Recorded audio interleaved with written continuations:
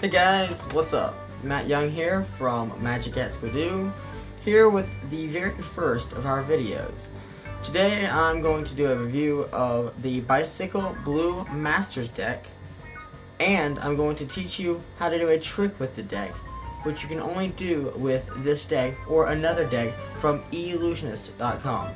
So I hope you enjoy it and stay tuned to learn a great, easy magic trick that will really amaze your friends.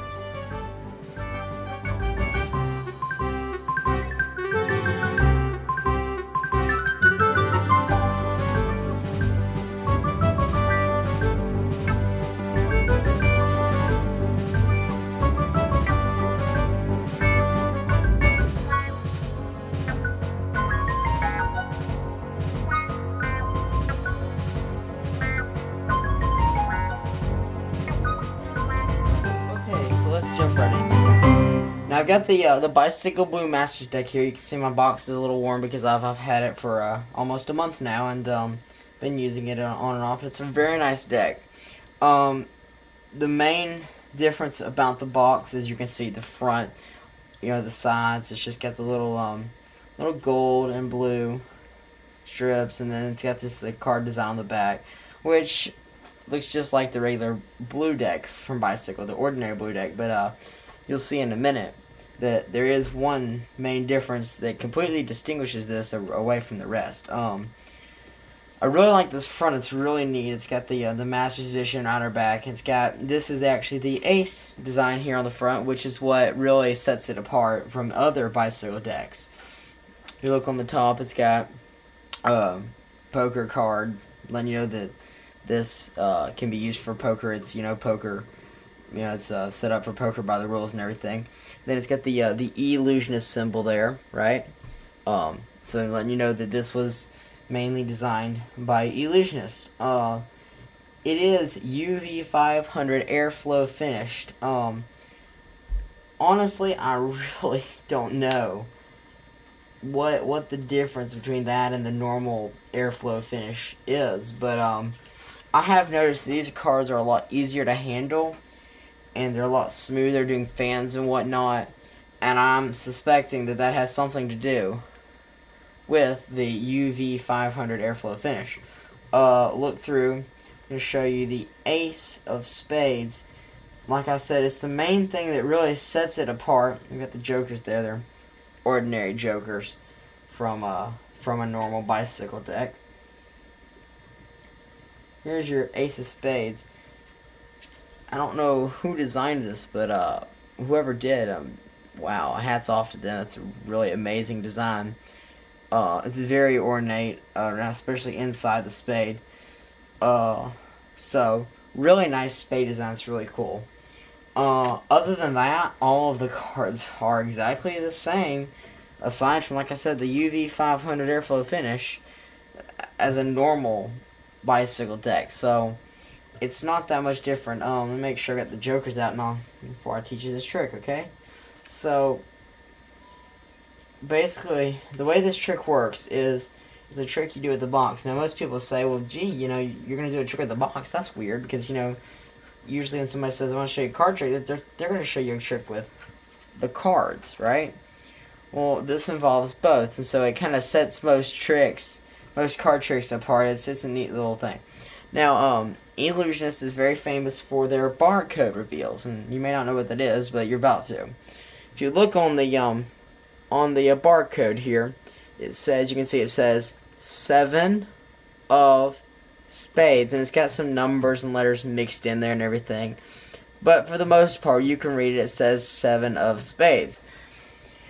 I'll show you how you use that. Now, if you don't know what a force is, well, I'm going to teach you, okay? Start with, let me go ahead and just show you the trick. And then I'm going to teach you how it's done, okay?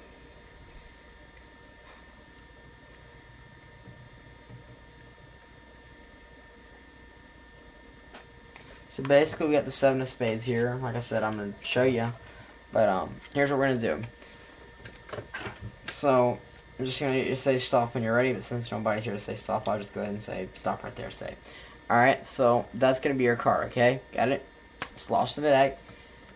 Shuffle the deck a couple times, just shuffle it a little, right? Okay, so basically I've been getting okay at this. It's been pretty good. I'm going to try and look through the deck, and without even looking at the face of the card, I'm gonna try and find your card. So let's just see if I can do it. Let's see here. I think it might be this card here. Let's see. Is that your card, the Queen of Clubs? No? Let me try again.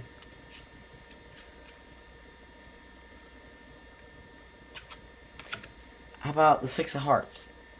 No? Alright.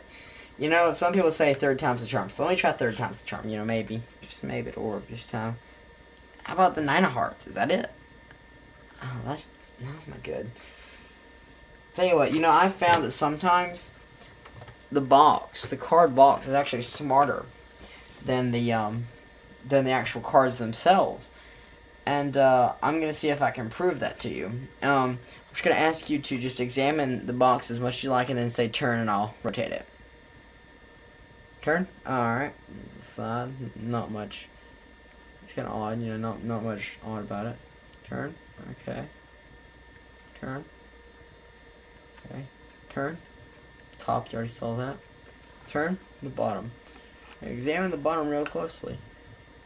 Now, usually about 9 times out of 10, I've found they'll examine it and they won't find the reveal, and you'll have to point it out to them. But once they see it, well, they're always awestruck. And then, of course, you just show them the Seven of Spades reveal on the bottom, and continue on and accept your applause, or they're laughing, smiling, whatever they give you in return.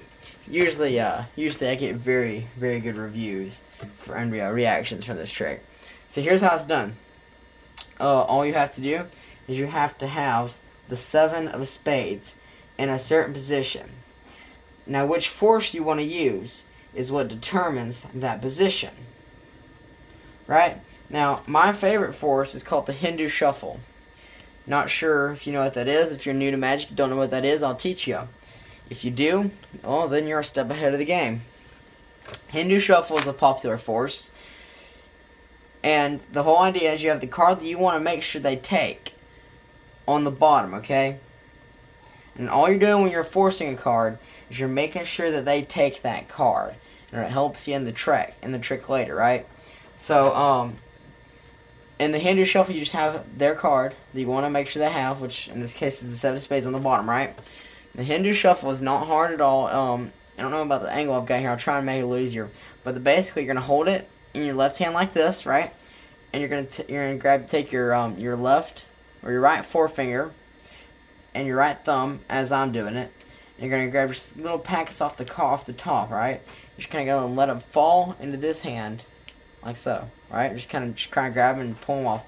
Do it fast, okay? Thing is, though, do it as few cards at a time as you can, because you'll soon find that you're getting close to the bottom.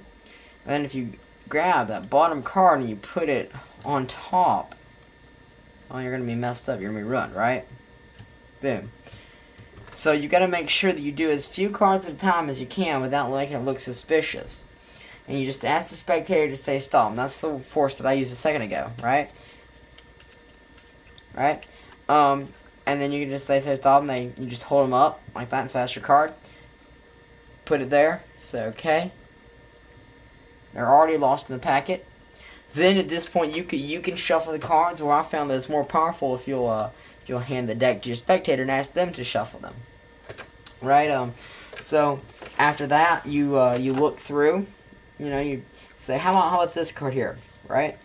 And you can be sure when you do it, you kind of like tilt it up like this, like kind of look at it yourself first before they see it, because you never know.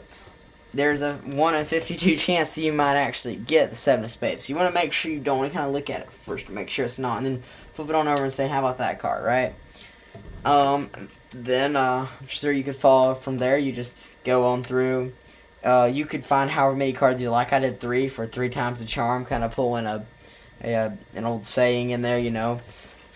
It kind of keeps people interested when you pull stuff like that in. Make it a story, really.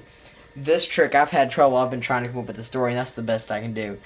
If you can do better, more power to you, because I can't come up with a really good story for this. So, anyway, the other force that I was going to tell you about. It's called the crisscross force, and it is probably the oldest force out there, except for the classic force, which I never could quite do, but that's okay, because you don't have to be able to do everything to be able to do magic. So if there's ever something you can't figure out, there's usually an alternative, right? So the crisscross force consists of putting the card you want to force them, in this case the 7 of spades, on the top of the deck, right? So after you get that on top, you're going to just kind of do a riffle. You can either do a riffle this way, or it's a little bit easier to do a riffle this way. I don't recommend doing a riffle this way until you've gotten really good with cards, until you've practiced a lot. So just to start off, if you're just practicing or you're doing it for your family and friends, I recommend doing it this way. It's a lot simpler. It may not be as clean, but hey, it takes practice to be a magician. That's the biggest thing, is practice, practice, practice, till you get it just perfect, so that nobody can tell your flaws, right? So you're just going to do like this. You can say stop. Now, okay, your spectator will say stop right there. Here's the geniusness. People aren't paying attention. You're going to take the top half, right, that has the 7 of spades on top, right? And you're going to slap it down on the table. So you're just going to go boom, boom. You're going to take that really quickly. The other half, you're going to slap it down across. And I grabbed it wrong. You're going to grab it like this, and you're going to slap it down across like this, right? So the whole idea, you could do like this. Bam. You're going to say, okay. Now you got to get, here's the trick. You get the spectator to look up at you, right? Misdirection. They look up at you, takes their thoughts off the cards. They're thinking about you talking now, okay? You say, okay, fair cut, fair cut. You told me where to stop, we're good, right? And of course they'll say yes. Unless they really focus. Nobody ever knows. You just kind of like this. You can even place it just like this. You can say, okay, look. It's the card you cut to. Hold it up. Hand it to them. Invite them to take it right off. No difference in how you get it to them, but it's always going to be the 7 of spades. You do it right. Again, you're just going to take the top half, put it on the table. Other half, crisscross it, right? Say fair cut. It's your card. I'll pick it up. Look at it. You're going to place the cut. Square up the deck. Ask them to stick it in the deck wherever they like. This force is good because they can stick it in the deck wherever they like, so it gives them a sense of free choice on where it goes. Whereas the other one, you put the top on, and say, okay, it's lost in the deck. But I really think that as far as routine going smoothly goes, I think that the Hindu shuffle works better. And that is how you do the trick with the Blue Masters deck using the box reveal. Well, I certainly hope you enjoyed that as much as I did. I enjoyed doing magic. It's one of my hobbies, and I'm happy to be able to share my hobby and teach you how to do it as well. I hope you learn more from this website, and I hope that you will leave your comments at the bottom so that I can know what you think. And if there's any tricks you'd like to learn, or any questions, comments, anything of that sort, just post them at the bottom of the page in the comments link, or email me at magic@squidoo@gmail.com. That's MAGICATSQUIDOO. And I certainly hope to hear more from you guys that are watching these videos, and I hope you definitely enjoy the videos.